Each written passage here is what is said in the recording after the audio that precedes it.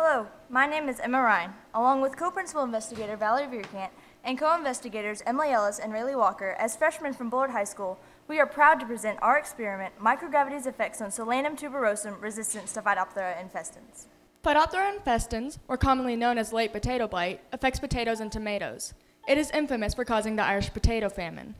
The blight-resistant potato variety, Solanum tuberosum, is a tuber. It is resistant to Phytophthora infestans on Earth. In space, however, the cell walls of plants grow thinner, leaving the unprotected plant susceptible to disease permeation. Our experiment will determine if the blight-resistant potato relies on decreased cell wall permeability for resistance. Our experiment's purpose is to provide information to the scientific universe about growing stable food sources in microgravity without danger. Phytophthora infestans, or the late potato blights, devastated the past. Now that humanity dares to live in space, there is potential for it to once again wreak havoc. Our experiment tests whether Solanum tuberosum, or blight-resistant potatoes, remain blight-resistant in space. By exposing Solanum tuberosum to sporangia from Phytophthora infestans, we will ascertain whether tubers are affected. So, why potatoes? Well, potatoes have been a staple food source for a long time.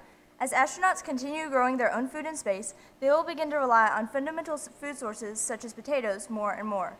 Potatoes grown in space have the potential of being more susceptible to disease than terrestrial tubers, and thus there is a possibility of astronauts losing a stable food source to disease. This possibility deserves to be explored. Also a benefit of this experiment is that we will gain information on how Phytophthora infestans works. As a fungus-like protist, Phytophthora infestans is not understood well by the scientific community. The method by which it attacks its host is not certain. Previous experiments have shown that plant cell walls grow thinner in space. Therefore, if the tuber samples are affected by Phytophthora infestans while on the International Space Station, it is likely that permeability is Phytophthora infestans' route to infecting potatoes. If the possibilities can be narrowed down to permeability, scientists could achieve so much in protecting agriculture susceptible to Phytophthora infestans. The materials for our experiment include 4 full microbiological loops of Phytophthora infestans grown at the University of Texas at Tyler and incubated at 29 degrees Celsius. Solanum tuberosum cut into cubes of ½ centimeter cubed, with potato skin included on one side of all of the cubes. 1 milliliter of a growth medium in the form of potato dextrose agar. A 10% bleach solution made from 720 milliliters of water and 80 milliliters of bleach. Our handling devices include 1 Type 3 FME, 1 knife, tongs, and a 1,000 milliliter beaker. Here are the steps to our experiment. Step 1. Sterilization. Make the bleach solution by mixing 720 milliliters of water and 80 milliliters of bleach in a 1,000 milliliter beaker. Sterilize the knife, tongs, and FME by submerging them in the solution for 5 minutes. Step 2. Cutting. Cut the potato in ½ centimeter cubed slices. 6 should be enough. Sterilize the tuber slices in the 10% bleach solution by submerging them for 5 minutes. Step 3. Move and assemble. Fill the FME as follows. Volume 1, 1 milliliter of agar. 4 microbiological loops of Phytophthora infestans. Volume 2, 3 ½ centimeter cubed slices. Volume 3, 3 ½ centimeter cubed slices. Step 4. In the space station. Unclamp clamp A to release the Phytophthora infestans to one of the potato sections. Okay, so our expected results. As the cell walls of plants are weakened in space, it is logical to assume that the blight-resistant potatoes will lose their resistance in space. If they do not, then it is probable that blight-resistant potatoes depend on a different factor than permeability for protection from Phytophthora infestans. This is important as it will enlighten future scientific research in regards to protecting crops both on Earth and in space from Phytophthora infestans. If the potato remains resistant in the microgravity environment, our hypothesis will have been realized, but questions will still arise.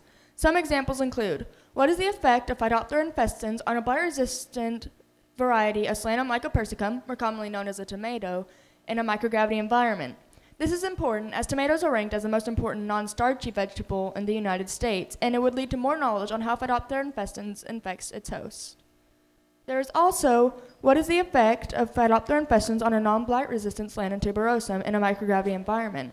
This is important as it would show us whether it was the fungus that changed instead of the potato. Even if the potato does not remain resistant, many new questions will still arise. What would be the resistance of Solanum tuberosum to Phytophthora infestans with the protection of name-brand fungicides in a microgravity environment? This is important, as even if blight-resistant potatoes lose their resistance, we can find new ways to protect potatoes. What is the effect on the lifespan of Phytophthora infestans in a microgravity environment? This is important as it will give scientists new ideas on how to combat Phytophthora infestans in both a micro and full gravity environment.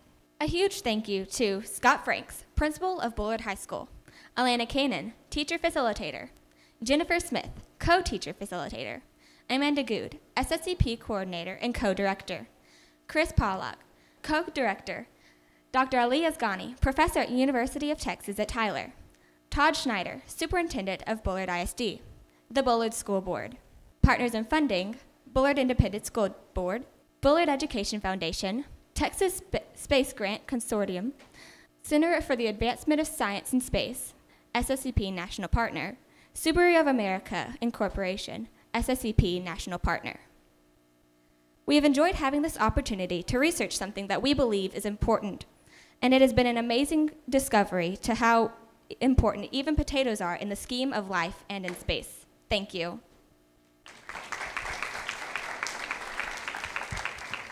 Do we have any questions for these presenters? I'm Vivian from Seattle, and I was wondering, did you have any concerns about the bleach sterilization procedure affecting the reaction in between the potato and the bacteria? We've tested it. That was actually, we did have a concern about that, but we researched previous experiments that were similar to this, but they were in synthesized microgravity, and they used bleach sterilization, and it's not intense enough to really harm the tuber.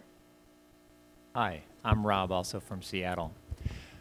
I know there are strains of potatoes that are still vulnerable to Phytophthora. Have you taken a look at what a successful infestation looks like, or have you thought about doing that so you will know what a diseased potato might look like?